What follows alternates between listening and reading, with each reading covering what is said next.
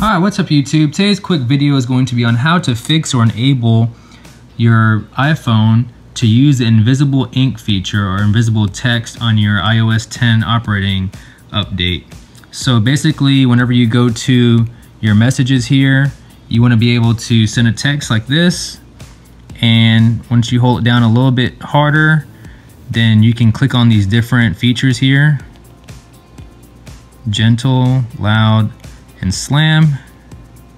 And so I'm going to show you all how to enable the invisible ink feature right here.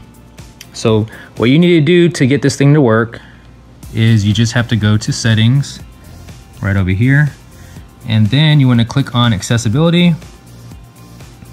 Next, you see where this says reduce motion, you want to make sure that is off. If that is on, then those features won't work. So I hope this helped out. And basically, once you have that motion set off, then whenever you get ready to send a text, like I'm gonna send this one to myself, I typed out hello, so I'm just gonna hold this down. I'm going to click on the invisible selection there and click send, and it's gonna send me a double message. And so now once you tap on this, it'll unveil the message, and then it will get all squiggly again.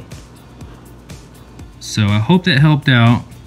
If you have any questions, definitely comment below. Also, please be sure to like and share this video if it helped you. And as always, thank you all for watching.